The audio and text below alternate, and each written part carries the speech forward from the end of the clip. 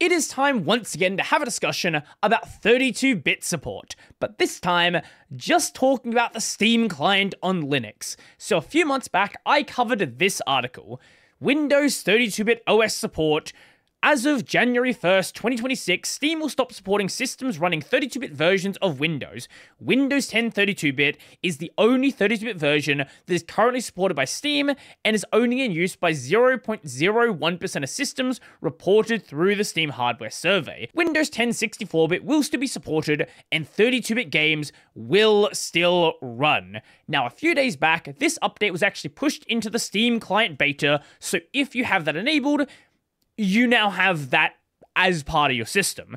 On Windows, the Steam client on Windows 10 and Windows 11 is now 64-bit. However, if you're one of the 5 people running Steam on a 32-bit version of Windows 10, as per the original announcement, that will still be updated until January 1st, 2026. But every single other person running a 64-bit operating system, finally, Steam on Windows is 64-bit, at least in the beta. And unless something drastically changes over the next coming weeks, that's going to be every single user very, very soon. So that raises the question then, what about Linux?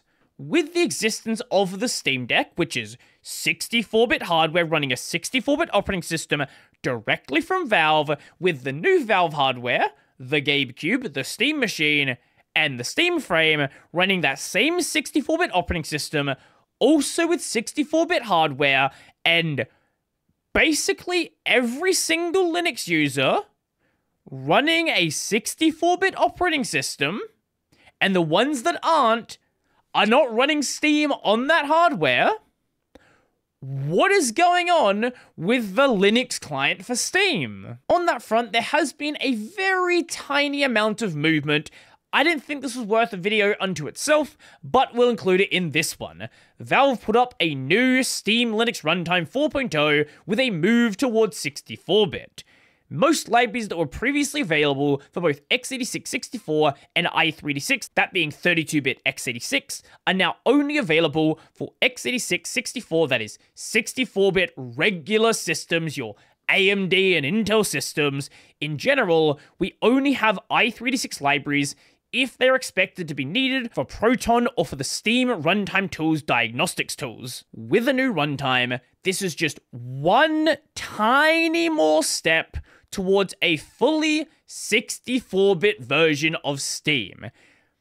But Steam today, as is stated here, for both Proton and the Steam Runtime Tools, still has a few 32-bit dependencies. This is why, for most users, they have multi-lib enabled. If you don't play Steam games, you probably don't have multi-lib enabled. If you don't have FEX installed, that's another one of the cases where you might need it. Funnily enough, FEX is also being used on Steam hardware. But this is basically the only reason that most people have multi-lib enabled, most people have any 32-bit dependencies left on their systems. Now, resolving this has been a very, very long requested change, almost as long as there has been a Steam on Linux. Reported back on October 1st, 2014, not working in 64-bit only distributions, example, CentOS 7. This is so old that people still cared about CentOS. Not really anymore. This is about a year after Steam for Linux actually came out. This is very early on for Steam on Linux actually existing. And the response at the time, the client is a 32-bit app, so this is expected behavior. Keeping this open as a feature request for a pure 64-bit client, but there aren't any plans to make one at the moment. And considering at this point, the Windows client was 32-bit, it obviously wasn't going to happen for Linux when the main platform, the main platform hadn't done it yet. And of course, like any other long-term report like this, there are going to be duplicates. 64-bit only client, please.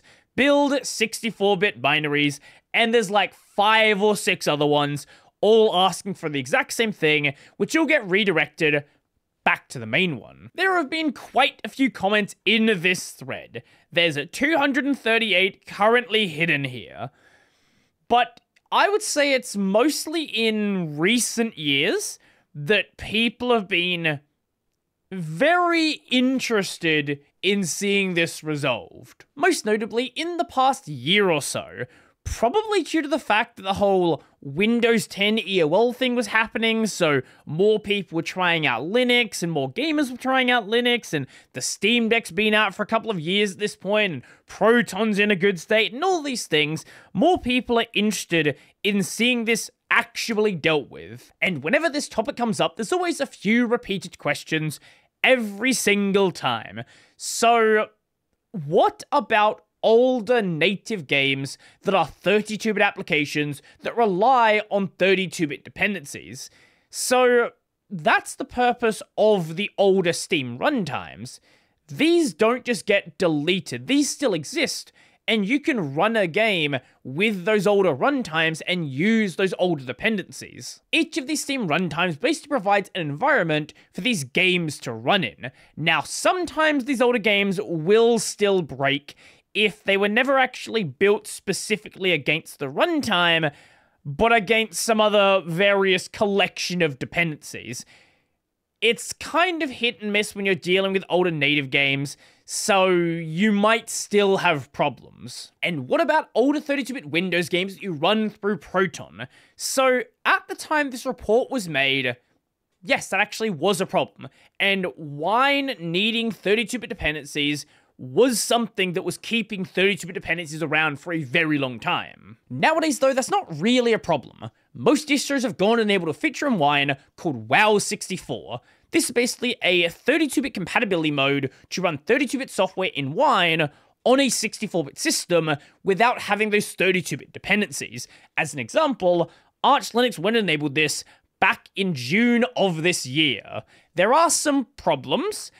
There are some slight performance reductions for these older games, which, to be fair, when we're talking about 32-bit OpenGL applications, look, they're so old in many cases that it probably doesn't matter. You can probably brute force this. I'm sure in certain situations, though, that is going to cause issues, and I think this is part of the reason why Proton is not yet actually using this.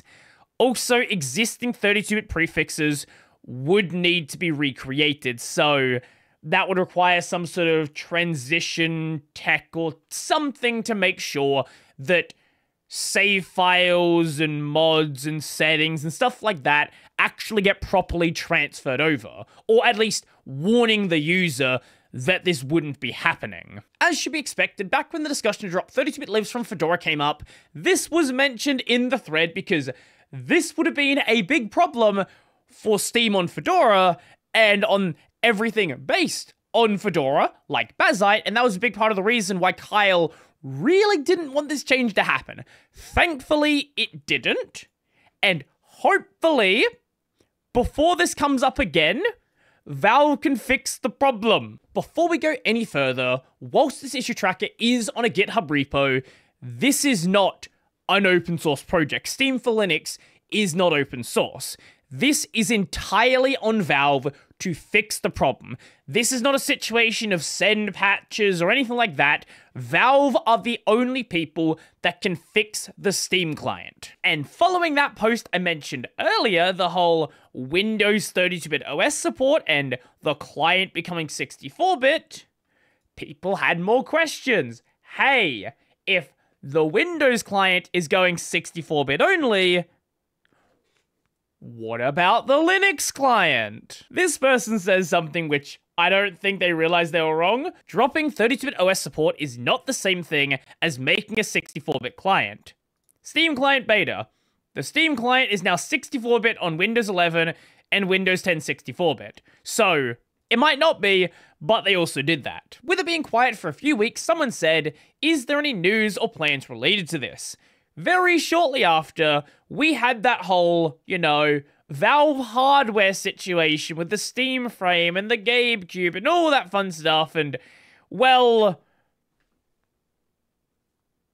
Valve, Hello? There's been a lot of movement on WoW 64 in the Proton repos, given the movement towards 64-bit on Windows, and the fact they're launching an ARM64 device early next year. I imagine the Steam client on Linux won't be too far behind, but we're all just speculating at this point. Valve keeps things close to the nest, they're kinda like Nintendo in that respect. That's true, except Valve has a lot more leaks. Very much leaks. For sure, they're always leaks. So, those changes in question are patches like this one. Wine OpenXR, fix WoW 64 handling, and this is in the Proton repo, right? You wouldn't be dealing with WoW 64 stuff in Proton unless you were planning to use it sometime in the future. Now, this came up in the Fedora discussion, and people still suggest it now. If you want to get rid of the 32-bit dependencies on your system, at least as regular packages, just install it as a Flatpak, and then it's going to be in the Flatpak runtime environment. The issue with this is, unless Valve decides to actively support the Flatpak, this is not a workable solution. There are a number of really important features that just break in the Flatpak, let alone the fact that the Flatpak has busted permissions that increasingly makes it more annoying to use. So, unless Valve decides to take it over, that's just not going to happen. So Valve, I ask once again, where is the 64-bit Steam client?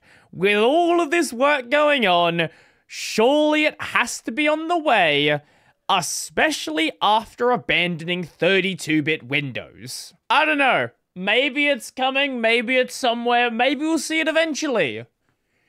Who knows? Anyway, let me know your thoughts down below. Do you care about this? Do you want to see the elimination of 32-bit dependencies? And, I don't know. Are you one of these people that is running Steam on a 32-bit operating system? I'd like to know. Anyway, if you liked the video, go like the video. If you really liked the video and you want to become one of these amazing people over here, check out the Patreon, subscribe to Pay, linked in the description down below. Go subscribe as well, and I'm gonna go make some lunch.